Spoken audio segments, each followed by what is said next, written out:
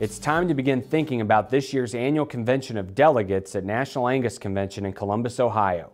Are you an eligible voting member? American Angus Association employee Diane Strom has been to every Convention of Delegates since 2002 and shares guidelines for becoming an eligible voting member, along with important event details.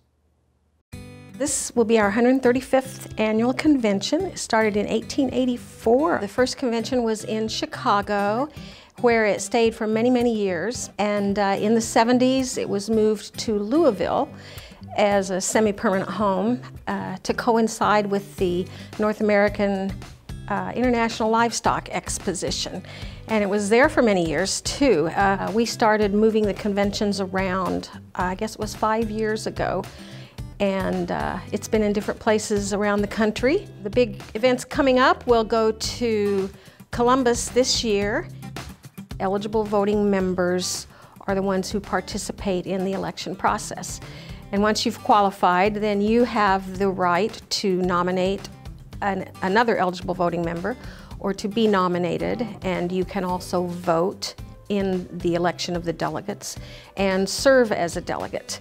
And only the eligible voting members are allowed to do that. That gives them ownership of the activities and the business and the focus and future of the organization, and gives them an opportunity to affect the decisions that are made that affect them. Some very important decisions that the board made in the past were the decision to purchase the Aberdeen Angus Journal, and the decision to create certified Angus beef and Angus genetics. And then most recently, the board made the determination to purchase verified beef to serve as the foundation for the new feeder calf program.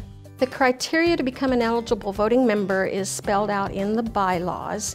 Each eligible voting member must be an active life or regular member at the time of the deadline, which is April 6th.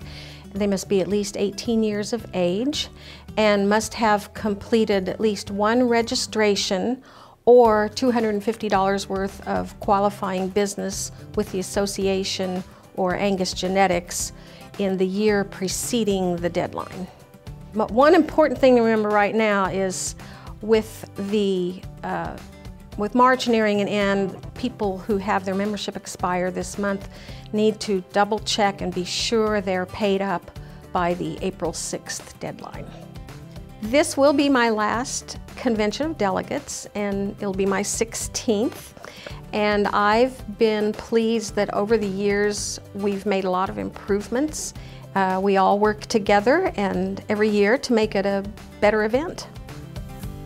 The nomination period for 2018 begins April 9th, but members must have eligible voting status by Friday, April 6th. Contact the association with questions and visit angusconvention.com to learn more about the 2018 Angus Convention.